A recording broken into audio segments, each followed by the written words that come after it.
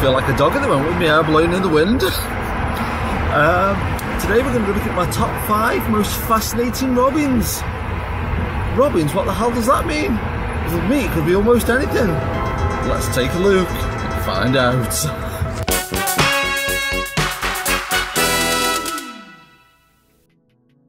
Number 5 on my list of fascinating robins is a 3-wheeled car called the Reliant Robin. It had a nickname called the Plastic Pig. It was actually made in Tamworth, Staffordshire, which I'm quite proud of because that's my neck of the woods. My friend Simon used to have one. And it was a really fascinating car because you'd be going about like 20 miles an hour on one, but it felt like you were going about 70. And I was talking to my nephew, Daniel, and even though he's quite young, he knows loads about like old school technology. And there's a TV show in the UK called Only Fools and Horses, and they drive around in what I thought for years was a Reliant Robin. But I said to Daniel, this is Reliant Robin, and he said straight away, no, it's a Regal Supervan 3 or something like that, he said. So thanks, Dan, for that wicked knowledge. The next one on my list is Robin Banks. Not only is it an hilarious name, he was a DJ for a radio station called Atlantic 252 that used to be on long wave. And I watched Loving at the business meeting in the early 90s where somebody went into a bank manager and said, I've got an idea for a business, can I start a long wave radio station up? Imagine the bank manager just gone, loan denied. But turned out I would have been in the wrong because it was a really successful radio station. I remember loads of people used to listen to it. And God knows how, because I felt like I haven't seen a radio with long wave on for years now, but I guess people must have had him then. Used to play some great songs when I very first started getting into music, had some great conversations about sampling and the rights and wrongs of it, and old songs versus new songs, but some new songs at the time that I always think of when I think of Atlantic 252, Amy Grant, Every Heartbeat, Mark Cohen, Walking in Memphis, and Joshua Caddison, Jesse. Them songs ever come on the radio, I think, ooh, remember the mid-90s when I was doing painting and decorating, listening to the radio? Have you ever listened to the long wave radio?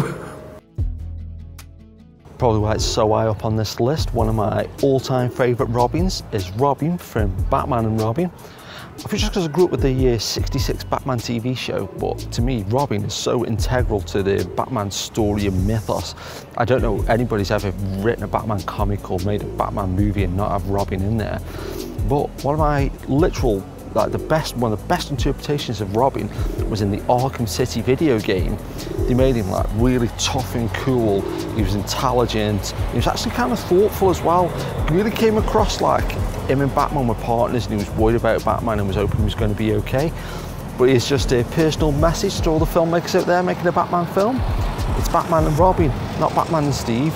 So get Robin back in the films. One that instantly sprang to mind when I was doing this list was the Robin Redbreast, the bird. Ever since I was a little kid, I was always found him to be really fascinating. I think mostly because we had this little oval-shaped jigsaw that was in like a little tub. I think it was about 60 pieces, so it was one of the few jigsaws that I've been able to routinely do in my entire life. But just every like 3 or 4 years, I'd see like a robin somewhere. I'd be like, oh wow, I can literally remember almost, I feel like every time I've ever seen a robin. I once was in this famous pub in Newcastle, the town where I live, called the Brown Jug. It's like the oldest pub in the town, and a robin landed right next to me, but I couldn't take a picture of it because I didn't have a mobile phone or anything at the time. But that's another thing, that's when you try to take a picture of a robin, they instantly fly away. But recently, every other day while I've been at work, a robin's been landing like right next to me and able to take a picture of it. And now it's become a bit of a running joke between me and my sister Sue, saying, oh, have you seen Mr. Robin today? Have you seen Mr. Robin? I think it's the most amount of robins I've seen this year, because I've seen about 4, maybe 4 different ones. So the Robin Redbreast. Here we go, numero uno, king of the Robins, Robin Williams. I think just because I grew up watching the Mork and Mindy TV show, that got me sort of aware of who Robin Williams was. But one of the very first VHSs I ever brought was Robin Williams live at the Met. And I watched that so many times. I've got so much inspiration from it, found it so funny. You're in for a good time. They're the good old boys, the one wearing the mirrored sunglasses with a mirror on the inside. Especially about the jokes about Southern sheriffs wearing mirrored sunglasses with the mirrors on the inside. I thought it was so great, like I say, just an absolutely perfect stand-up comedy video. And even though I don't like much stuff from the late 60s, early 70s, one of my favourite films was Good Morning Vietnam. I thought it was absolutely perfect. The soundtrack was amazing.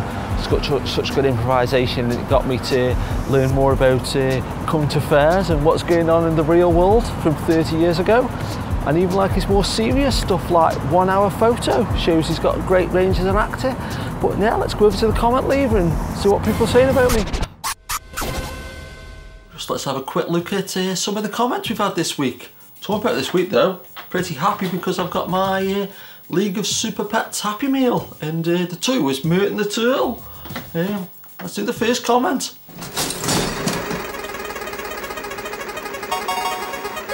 This one is from Adam Mitchell.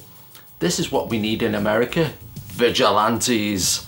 I assume that's off a Death Wish commentary, I don't know for certain, but I'd wager that it was. I think vigilantes though is one of the things in movies that's pretty cool, but it won't be as cool in real life. It'd actually be like being in that video game Vigilante, wouldn't it? No video games though. Can you believe there's a character in this game named Robert? Process that.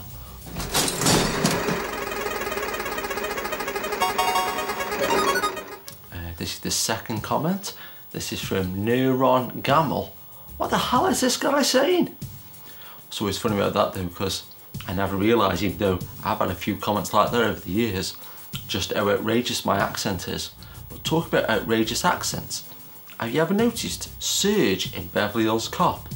The actor portraying it did an amazing thing. He did an accent that's not like any accent that exists in the real world. I'm fine, my name is Serge, and how can I help you?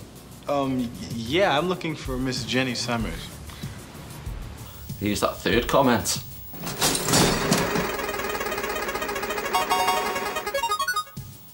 This is from Big McLarge Huge. That name always makes me laugh. Great video, Dave. Just wanted to apologise as last week I watched your God Tier Crisps video, and after it had ended, did not keep it locked. Sorry about that. I think we all do that. You know, my short-term memory is all over the place. But have you heard about that fact? If you walk through a doorway, it erases your memory and you forgot what you went in that room for. But yeah, so if that's true, that's amazing, isn't it? And as always, and just a quick reminder, keep it locked. Thanks for watching The Legends of Cherry Hill. If you enjoyed this video, please leave a like and consider subscribing.